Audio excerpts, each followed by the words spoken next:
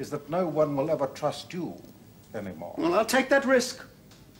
I think I can explain myself to Britain and France. And can you explain yourself to the Serbs?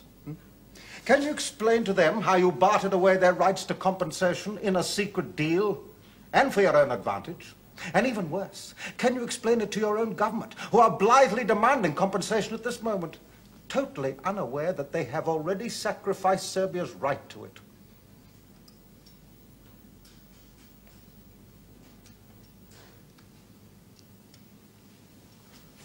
You will do as you are told.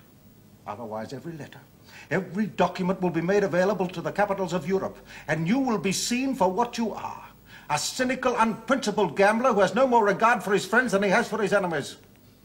You may as well take a pistol and blow your brains out, because there's not a government in Europe that would give you house room.